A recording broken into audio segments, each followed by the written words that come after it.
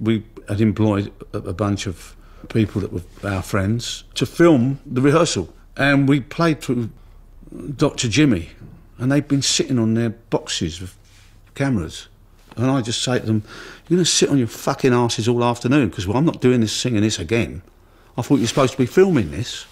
I don't know why, but for some reason, this other side of Pete came over and started poking me.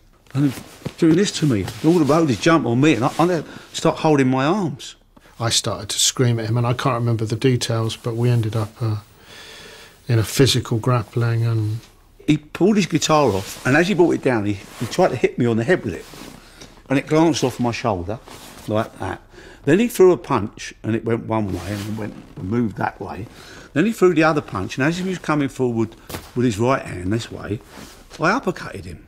And he hit me, and I passed out.